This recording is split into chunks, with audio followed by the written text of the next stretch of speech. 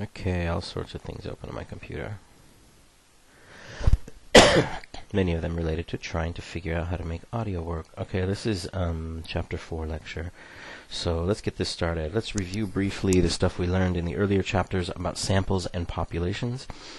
A sample is a subset of the observations available from a larger group. And when we have a sample, when we don't have the whole entire population, when we don't have all possible observations, we just have some of them, then the numbers that we calculate from that, like the mean and the standard deviation and the median and stuff, we call those statistics, just to confuse things, because statistics means like 5 things. And this is one of the things that means. It means values from a sample, as opposed to a population. So the mean, the standard deviation, median.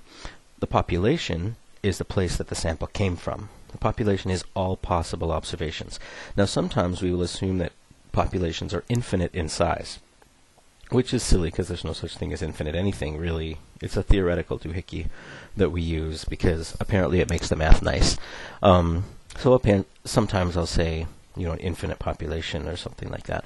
But really all a population means is all of the possible observations. Frequently they're very large numbers that might as well, for mathematical purposes and for the kind of estimates we want to make, they might as well be infinite. So something like the American population, or even the Texas population, once you get up into many, many thousands and above, then you don't get much more precise estimates by going from thousands to millions, for instance. So it might as well be infinite as far as our purposes go. The numbers we calculate from a population, so like the mean and the standard deviation, etc., we call them parameters, and we often represent them with Greek letters, like the mean is mu, which is the Greek m, and the standard deviation is sigma, which is the Greek s.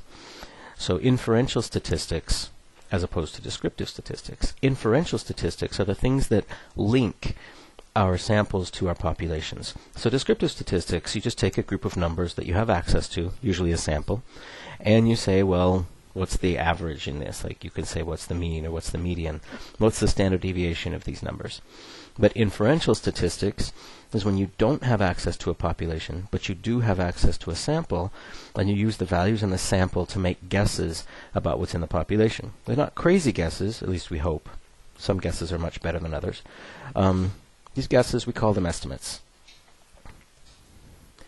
So one important thing to remember, and it runs through all of statistics, is that there is variation in samples. Now this might seem so obvious as to be ridiculous, but you need to think about it for a minute. One sample is not the same as other samples. A sample is not a population, and the difference between the values you can calculate from a sample and the values you can calculate from the population, we call that sampling error.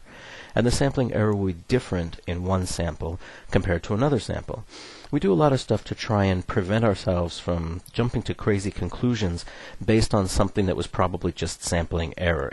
That we just happened to get a bunch of smart people in our sample, and then we conclude that, I don't know, UT Brownsville students are the smartest in the world, when in fact we just accidentally got a bunch of smart people. Random sampling means random, anything can happen. It means extreme things are unlikely to happen, but that's not impossible. So we spend a lot of time trying to figure out how likely would this be if we were randomly sampling, etc.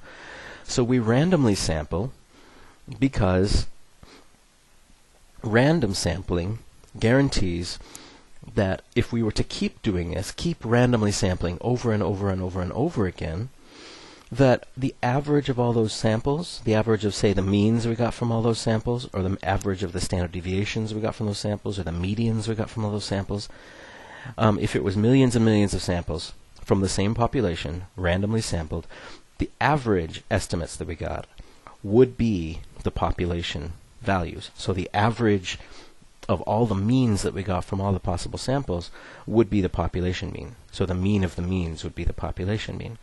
And that's what random sampling does for us. It doesn't guarantee that one particular sample will look like the population, but it does guarantee that if we keep doing this over and over and over again, eventually the average of all those things will look like the population. That's an important concept.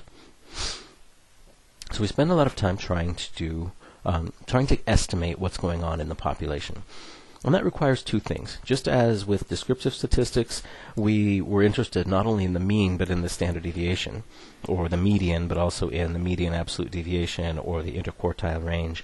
We need both an estimate of exactly where something is, an estimate of location, like center, like a mean, and we need to know what the variation of that is supposed to be. So just knowing the average of a group doesn't tell you much about the group, unless you also know the standard deviation or the IQR or something like that.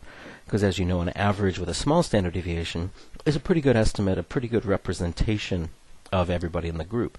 But an average with a large standard deviation or large variability of any kind, no matter how you measure it, that average is not a very good representation of what's going on in that group. The same thing when we're trying to estimate the population. So when we're estimating things from the population, we often start with what's called point estimation. And that's a fancy term for just saying we take a value from the sample and we assume that it applies to the population. So we take a sample from the population. We calculate a statistic, say the mean, and that's it. That's your estimate. So sample values are automatically estimates of population values. So the big problem we have with this is that we never know how good our estimates are. How good is our estimate, our sample estimate of the population values? And we really need to know variability for that. We need to know how variable are the estimates, not just how variable are the values in the population, but how variable are our estimates. Like, how much variability should there be in those estimates? And that's where confidence intervals come in. So we're going to start talking about confidence intervals, and Chapter 4 is largely about confidence intervals. We have to talk about some other things to get this hammered down, but confidence intervals are mainly where we're going. Anybody get the Fifth Element reference there? Anyway. So to talk about the sampling or confidence intervals, we need to understand a basic, but kind of complicated and kind of difficult concept. It's not as complicated as you might think, and once you've got it locked in, you'll think, oh, this wasn't so hard. But this is maybe the biggest individual leap you have to make mentally in this class. So I'll be going over this and referring to it and telling you about it and assuming you understand it, etc. Go over this as many times as you need to until it makes sense. And then when you go to sleep, it won't make sense anymore in the morning. So go back and do it again, and do it again, and do it again. Keep reading, keep watching, above all, keep thinking, trying to imagine these thought experiments until this makes sense. If you're lucky, it will make sense immediately. If you're not lucky, it will take a while to make sense. Now let's see. I'm worried that the volume is getting out of control here. Oh, that's my how to adjust Microsoft volume. Don't look at any of the tabs on my browser. That way lies madness. Alright, well I can't figure out how to adjust it, so moving on. What you should know about the sampling distribution. First of all, you should know what the sampling distribution of means is, sometimes called the sampling distribution of the mean. Same thing. You should know what its properties are. You should know how it's different from a regular distribution. You should know specifically how to describe what that sampling distribution is. You should know how to tell what its mean and its standard deviation are. So you should be able to take a regular distribution, and I will tell you it's normal and it has, or mostly normal, and it has a mean of this and a standard deviation of this. From that, you should tell me what the sampling distribution of means from that distribution would be if the sample size was such and such. And you'll see what that means in a minute. Every different sample size gives you a different sampling distribution of means. So the sampling distribution of means is a thought experiment. I suppose you could kind of do it in real life, but it would take a lot of work. So it's a population. And you start with a regular population. So you imagine the population, since we almost never actually have access to a true population. You have to imagine the population, in other words, all possible observations of some kind. And then you have to imagine taking a sample of a particular size. So let's say the population is, IQ of all Americans. So you've got almost 400 million IQs there. Imagine you had access to all of them. And imagine you took a sample of 100 people, randomly selected. Somehow you put 400 million names in a hat and you randomly selected 100. So you took 100 people as a sample and you calculated the mean of those 100 people. And then you threw them back in the bowl, their names back in the bowl, and then you do that again. Select another 100 people, calculate their mean, throw it back, select another 100 people. Each time you select randomly, then you do it millions and millions of times. In fact, doing it an infinite number of times. So even though we can never do this an infinite number of times in reality, we know what the result would be if we did, because of the beauty of mathematics and mathematicians doing things that are more complicated than I know how to do. But the point is, you write down all the sample means. The sampling distribution of means is the collection of all of those means. So it's a distribution of all possible means. Now pay attention and remember that a sampling distribution of means depends on a particular sample size. If you change the sample size, then you change the sampling distribution of means. So a sampling distribution of means is the distribution, the collection of all possible means taken from a sample through a random sampling procedure, where each sample had a very particular sample size. So when we say the sampling distribution of means, we'll say from this population, and we'll say with a sample size of 10, or with a sample size of 1,000, or a sample size of 45, or something like that, because that determines an important part of what the sampling distribution is. So we can imagine a sampling distribution for any sample as long as we make some assumptions as we go. So here's the layout. We imagine some imaginary population that gave rise to a mean. And this is kind of the logic we're going to use for confidence intervals. We're going to have a sample here, and that sample is going to give us a mean. X bar is the mean. And we'll imagine that that mean came from an imaginary population. And for convenience, because we have nothing else to do, remember every sample value is an estimate of a population parameter. So this is our point estimate of the mean in the population. So even though we know it's unlikely to be true, we say, well, for now, let's just assume that the mean in the population is actually exactly the same as our sample mean. Even though we know that's a little silly, but why not? It's the only estimate we have. So we assume that our sample came from that population, and we know what our sample size was. Let's say our sample size was 100. So our sample came from that population, and our sample has 100 observations in it, so maybe 100 people's IQ. And so then we say, how can we make sense of this sample? How can we understand where this sample fits with all the other possible samples that we might have gotten if we'd done things a little differently? And this is where confidence intervals come in. This is where sampling distributions pay off. So we imagine drawing lots and lots and lots and lots and lots of samples, millions and millions and millions of samples. Each sample came from 100 observations. Well, in this example, I say 100. You pick the same number that your particular sample has as a sample size. So let's say if our sample has 100 observations, then we imagine all possible samples of 100 observations taken from this imaginary population. This population of all IQs, of all Americans, where we assume for a minute that the mean of that population is actually our sample mean, that those are the same. And then we plot all of those means that we got, all of those millions and millions of means. Each mean came from an individual sample, a random sample of 100 people. And we calculated the mean from that. And we plot all those means in a big distribution. And what we'll get is a very normal-looking distribution that has a mean. And the mean will be the same as the sample mean. We guaranteed it.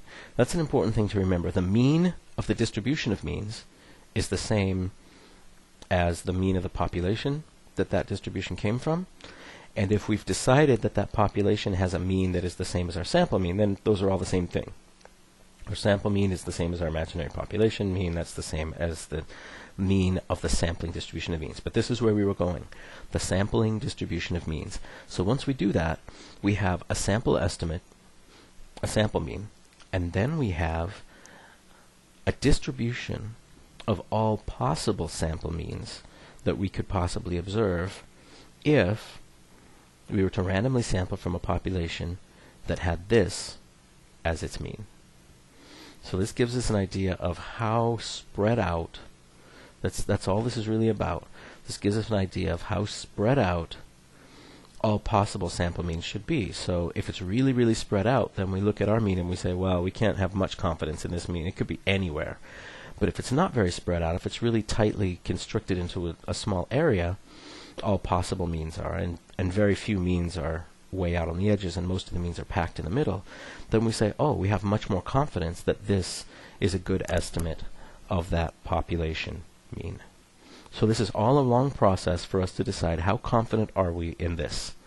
Are we really confident that most of the means we could possibly get are in a small area, therefore this is probably pretty close to the sample or the population mean? Or are we not very confident because all possible means are just spread all over the place? That's the sampling distribution of means. It's all possible means that are like our mean.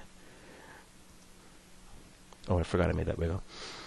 Okay, so the big question we have here is, did our sample come from this population? What population did it come from?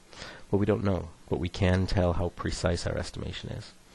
So the sampling distribution of means, if you want to do a little activity, you can follow these instructions. You need to install the audio package. I've been having problems installing packages lately, so maybe you will too, who knows. And then you do this command right here, source. Source means go to this place and yank this thing into R and make it part of R. So I have this function called CLT demo, central limit theorem demo. And so if you do source and yank this in here, then you'll have a new function. And the new function is graph CLT. And you need to give it 3 numbers. N, the number of observations per sample. S, the number of samples. And then T, that's where this audio package comes in. It just tells it how long to wait each, how many seconds or whatever to wait between each time it does this. Anyway, I'm going to do this here. And let's just run this thing and see what happens. Now I've already done this source thing, but I'll show you how it works. It's not too complicated as long as you're connected to the internet. I'll just copy that. I made sure I used non-curly quotation marks. There. Now I've got this function. So I'm going to do this thing. Graph CLT 3, 100, 1. So what this is showing me is just a kind of a silly representation. We imagine some distribution that can go from 0 to 100, some scale that can go from 0 to 100. And we imagine that there's an equal number of zeros and ones and twos and all the way up to 100, that everything's equally distributed there. So a uniform distribution. But we imagine ourselves sampling from it, and each sample has 3 observations. So the gray lines you see popping up in 3s, that's a sample of 3 observations. And then the pink or red line you see popping up is the mean of that sample. So every time you see 3 gray lines, that's one sample being taken from that big population, a population that's equally represented zeros up to 100s. And then each pink line is the mean. So the only thing that gets plotted there is the pink lines, the mean. So the mean of each sample gets put as a box, kind of a weird looking box. Anyway, those boxes get stacked like a histogram. So you can see the way this works here. This is showing us taking samples of 3 observations over and over and over again, and then plotting the mean of those samples. You can see that things are clustering more in the middle and there's less on the edges, and this makes sense. If you pick 1 observation, it's equally likely to be a 0 or a 100, right? But if you pick 3 observations and then you only plot the mean, well, maybe one of the observations will be really low or really high, but there's probably other observations that you randomly sampled that won't be really low or high. I mean, the odds of all the observations being really high or really low are small. And so the means are going to cluster a little more in the middle than the actual observations themselves are. So let me stop this here, and let me rerun this 5, 300, and 0.3. So graph CLT 5, 300, 0.3. So it's going to go faster. It's going to do means from samples of 5 observations in each sample. It's going to do 300 of those, and it's going to do it a lot faster. Oops. There we go. I need to switch over. So it's doing it faster. 5 observations at a time. And the mean of each sample. Each sample has 5 observations in it. So you notice there's very few observations out here on the edges. Extreme observations are not common. They're less common when we have 10 or 5 observations, because what are the odds that all 5 observations would be high? In fact, that's what this is all about. This is all about the probability. So you can see things are starting to pile up in the middle here.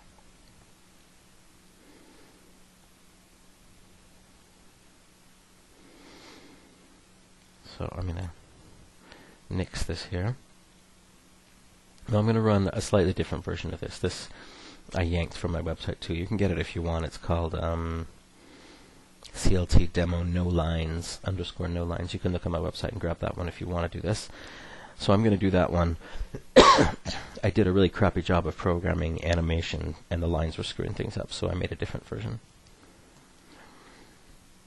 So samples that are larger now, size 10, 700 of them, and very brief delay in between everything. What? Alright, maybe I forgot to get that. Oh. Okay. There we go. So no lines. Every dot you see is a mean from a sample that had 10 observations. 10 observations randomly sampled from this uniform population that goes from 0 to 100. It's like a deck of cards with 100 cards in it. There's a 0, there's a 1, there's a 2. So anytime you grab one card, it's equally likely to be a 0 or a 1 or a 55 or an 80 or a 100. However, you see that the mean of 10 observations is not very likely to be a big number or a small number. As a matter of fact, it's likely to be a middle number. And the larger the sample size, and these crawling little things are due to the way I told it to do the histogram and bin the observations, the more the larger the sample size for this demonstration, the more the observations will be clustered in the middle, because the less likely it is that you will get all those observations clustering up on one end. So if you have a sample size of 100, I mean, you're never going to get all 100 of those on one end. I mean, it's possible, but it's really unlikely. So it's much more likely that you would get a whole bunch of, like every time there's an extreme one, you have plenty of other observations that cancel that out and bring the mean back close to the middle. So you'll see that this is starting to make a middle-ish lump. Because this is real randomness, it's not going to become smooth and perfect, but you can see that the shape is becoming roughly normal. Even here it's starting to look a little bell. It's starting to get a little tail, and then go up and have little shoulders, and then the shoulder goes and trims down again and then curves off into the little skirt of the bell. So this is one of the demonstrations that shows you that this really is a random process, and that the random process creates the bell curve. So we did this. That was fun. And this is a sampling distribution of means. It's a group of a whole bunch of means sampled from something, but unlike my little demonstration, it's an infinite number of means. It's all possible means from all possible samples of a particular size from a population. So I'm going to flip back and forth over and over again between the distribution of raw scores and the distribution of means, which is the sampling distribution. In the distribution of raw scores, sometimes I call that the distribution of X. X is a raw score. So raw score is the original observations. I might call it the original distribution. I might refer to sigma x or mu x. My goodness, that's a u. How did I do that? It's supposed to be a mu. Sorry about that. I might refer to the standard deviation of x or the mean of x, etc. The sampling distribution of the means, maybe it is a mu and this is just a stupid font. I'll just choose to believe that I didn't screw that up so badly. The sampling distribution of means, I might call it the distribution of the mean, or the SDM, sampling distribution of means, distribution of means, and I might call it mu sub x bar. Now, I didn't write an x bar because that's practically impossible. It's really annoying. You have to use graphics in Windows. There's no x bar character that I can find anywhere. I might call it sub SDM, or something like that. So I might use that for the standard deviation, etc. Now the standard deviation of the sampling distribution of the mean has a special name. It's called the standard error of the mean, sometimes abbreviated SEM, and we're going to deal with that an awful lot. So the sampling distribution of the mean has a particular shape. That shape is generally normal. It's almost always more normal than the original distribution. The only way it's not more normal than the original distribution is if the original distribution of raw scores was perfectly normal to begin with. So it always becomes either more normal or it just reaches perfect normality and you can't get more normal than that. And that's a beautiful thing. We love the fact that it gets more and more normal. So it's approximately normal in almost all cases. However, the sampling distribution is more and more normal as the sample size of each of those samples from which a mean was taken gets bigger. So if it's a sampling distribution based on means from samples of size 4, millions and millions of 4 observation samples, it'll be somewhat normal, more normal than the original. But if it's based on samples of size 100 or 200 or something, it'll be very, very normal.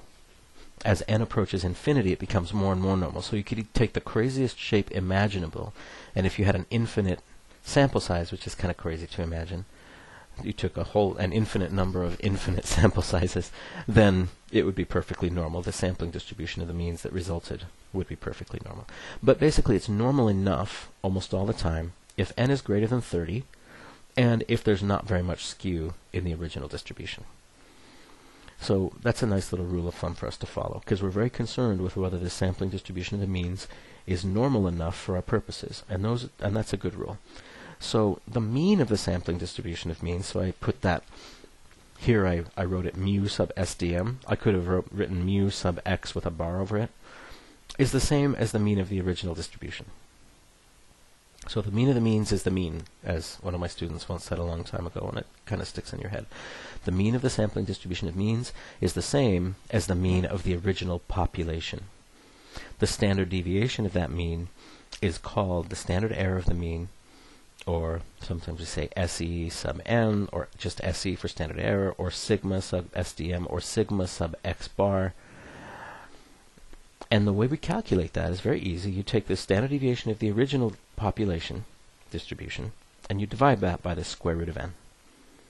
Sometimes you put this over the square root of n. So it's not just divided by n, it's by the square root of n. So as n gets bigger and bigger and bigger, this gets smaller and smaller and smaller because n is in the denominator. This is being divided by the square root of n. So what does the sampling distribution of the mean tell us? It tells us the distribution of all possible sample means that we could find with random sampling with a specific sample size for each sample. And from a population that has a mean and a standard deviation that we know. Those are things that we need to know if we want to specify what the sampling distribution of means really is. And we need to specify that because we're going to use that sampling distribution of means, its values, to find our confidence intervals. So it tells us the probabilities of finding certain sample means if we were to randomly sample. It's a theoretical distribution. We're never going to observe it. But we still can specify its properties very specifically based on these assumptions that we make.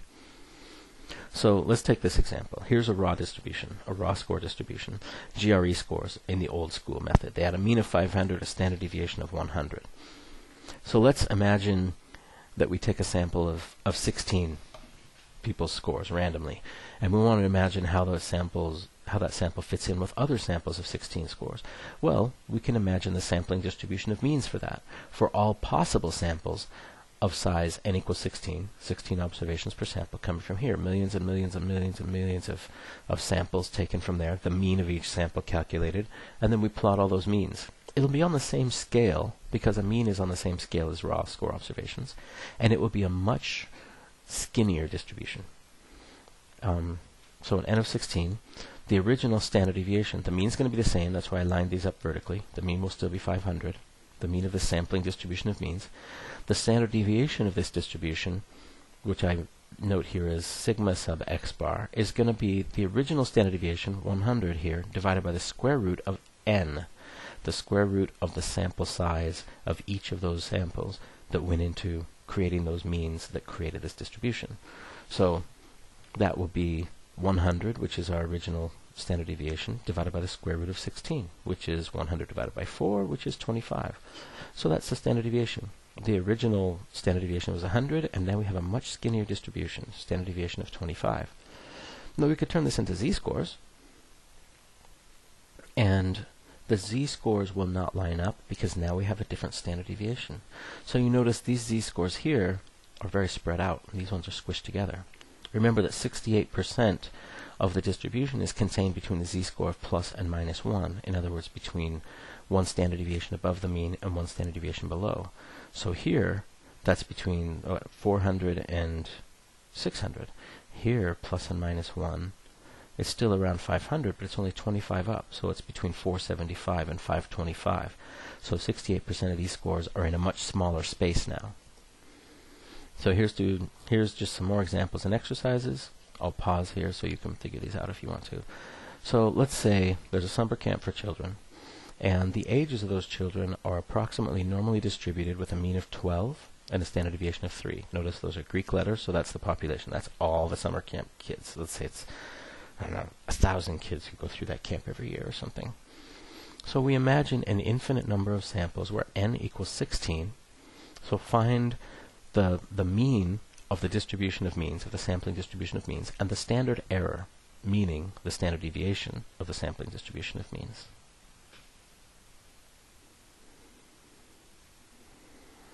So the mean of the original distribution is what is going to be the mean of the sampling distribution. It's 12. The standard error, in other words, the standard deviation, the standard deviation of the sampling distribution of means, is the original standard deviation, which is 3, divided by the square root of the sample size, which is 16. So 3 divided by the square root of 16 is 3 divided by 4, that's 0.75. So let's go back to this example again, but let's specify just a different sample size. Everything's the same, but a bigger sample size. First of all, think to yourself, is the sampling distribution of means for this going to be bigger, larger standard deviation, fatter, wider, or smaller, like skinnier, tinier, than the previous sampling distribution of means? If the sample size is n equals 144, does that make a fatter or a skinnier sampling distribution of means? So imagine that to yourself before you move on.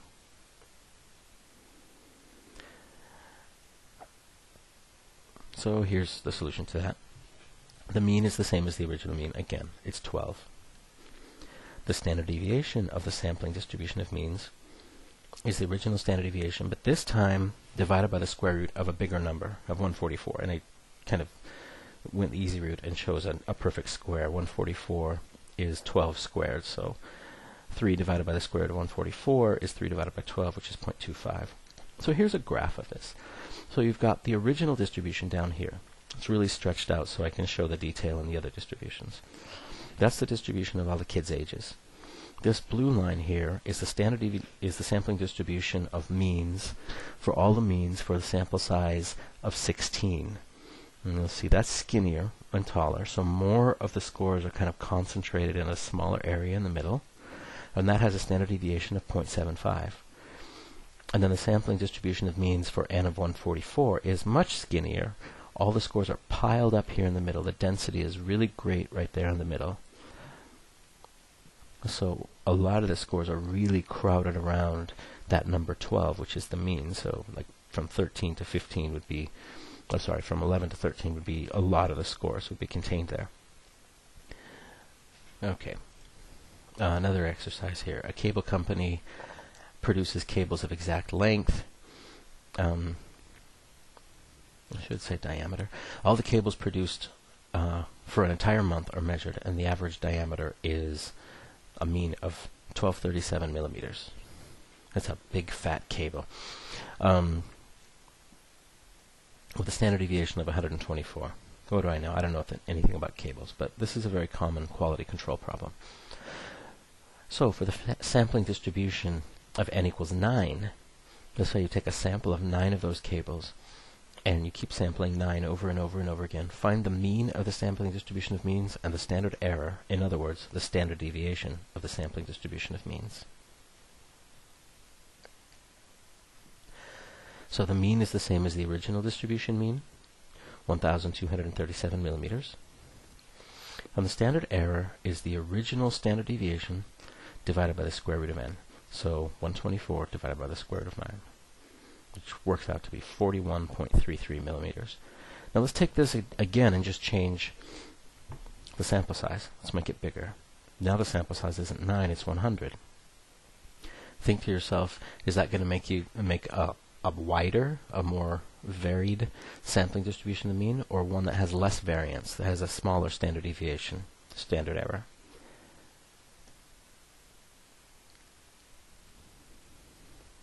So the mean will be the same as the original mean, 1,237 millimeters. The standard error will be the original standard deviation divided by the square root of the sample size. What? Okay, obviously there's an error there. Let me just fix that. As you know, I often do. The square root of 100 is not 20. It looks like I got the rest of this right, though. So 124 divided by 10 is 12.4. So to show that visually, the original distribution is here, and here's our scale. 1,237 is right here in the middle. Our first sampling distribution of the means for n equals 9 is here, and that ended up giving us a standard deviation. From here, this standard deviation, the wide one, the original raw scores, that standard deviation was 124 millimeters. This one is smaller. It's only 41 something, 41.3 or something millimeters. And then this one is much smaller. When the sampling distribution is 10, it's only 12.4. So it goes from over 100 down to like 40, or down to about 40, and then down to like 12. So we see a big difference.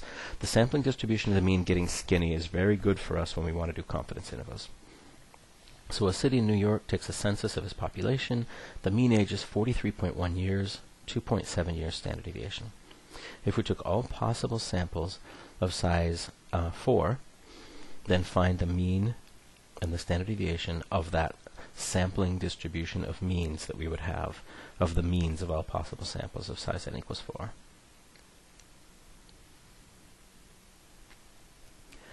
The mean would be the same as the original raw score mean. So that's the mean of that population is 43.1. The standard deviation would be the original raw score standard deviation, 2.7, divided by the square root of the sample size, the square root of 4. So it's divided by 2, so that's going to be 1.35 years standard deviation. So let's do that again with a different sample size. This time a sample size of 25. And at this point you should know whether that makes the sampling distribution of the means have a bigger standard deviation or a smaller standard deviation, the fact that we increased the sample size. So the mean will be the same as the original mean, 43.1 years. The standard error of the mean, in other words, the sampling distribution of the mean's standard deviation, is 2.7, the original standard deviation, divided by the square root of the sample size, which is 25. So that gives us about a half a year, 0.54 years. So here's a graphic representation of that. The original sampling distribution, a standard deviation is 2.7. This one here had like 1 1/3 years, and then this one here has about a half a year as a standard deviation. So increasing that sample size really gave us a lot lower variability in the sampling distribution of means. I don't know why I'm even numbering these things, but so let's go back to the summer camp children's ages. Same problem, but now let's imagine sample size n equals 16. I'm giving perfect squares to make the math nice and easy. So imagine we randomly selected samples and calculated means for each of them. What percentage of those means, this is an important kind of question, we got all the possible means from all possible samples of size 16 kids. We'll have 16 kids at once. What percentage of the sample means would be greater than 13 years old? In what percentage of those samples would the average kid be greater than or older than 13 years old? And compare that to what percentage of the individual campers, not means, but the individual campers would be greater than 13 years old. We can use z-scores to answer both of these. So let's look at this. The sampling distribution of the mean, n equals 16. If the standard deviation here is 3, then with a sample size of 16, the standard deviation of the sampling distribution of means would be the original standard deviation of 3 divided by the square root of 16. So 3 divided by 4, so 0.75. So you can figure out the z-score. You can say for 13, what's the z-score? 13 minus 12 divided by 0.75. You can look up that z-score in your table, or you can use R norm or P norm or something like that. and you can figure out what this area here is under this curve, the sampling distribution of the means. And you can compare it to that same area, starting from the same area, but the same point, age 13, and the area under the original distributions. It turns out the area under the original distribution, if you calculate the z-score for that, and it's a different z-score because this has a different standard deviation, about over a third, about 37% of kids will be older than 13 if it's truly a normally distributed variable. However, only about 10% of samples with 16 kids in them will have an average that is greater than age 13. So back to the cable company. Let's say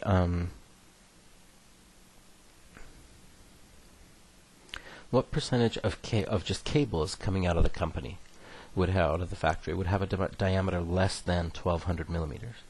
And now if we had again sample size of 16, what percentage of means from these samples would be an average mean of the samples less than 1200 millimeters?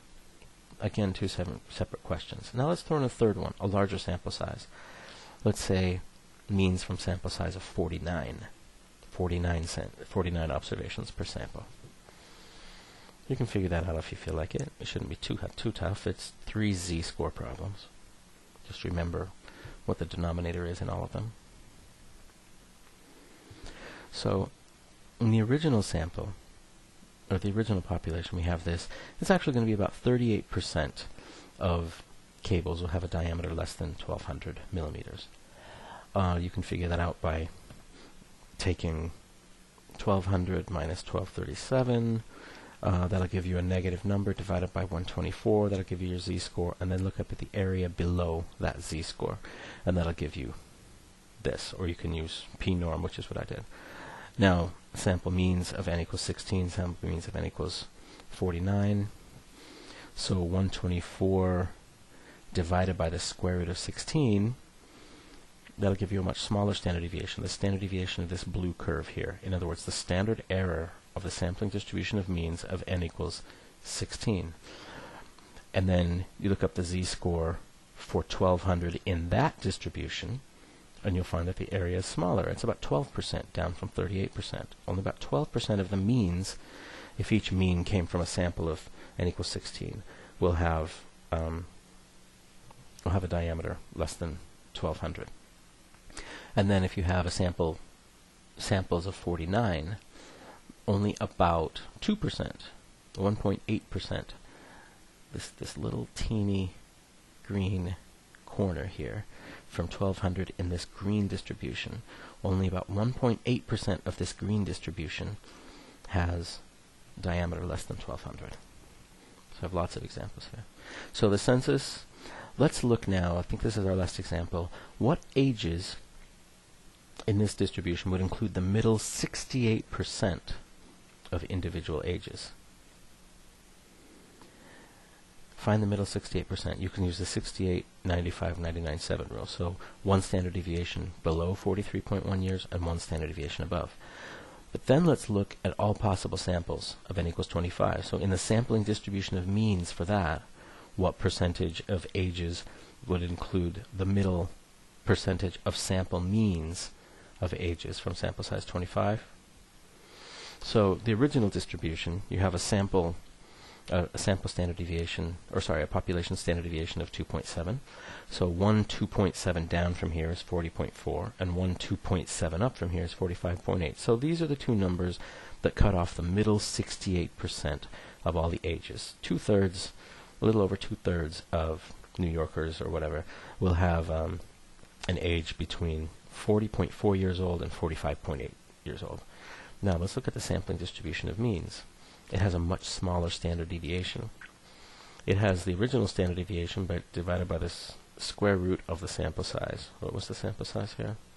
Sample size was 25. So 2.7 divided by the square root of 25, which is 5. So 2.7 divided by 5, which gives us 0.54. So 1/2 a year now. So now starting from 43.1, from 42.6 up to 43.6.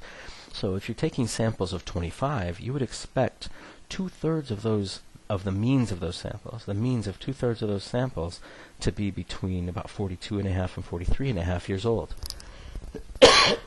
That's a much smaller area there. And this is confidence intervals. This is what we're doing here. And I think we're just about done here.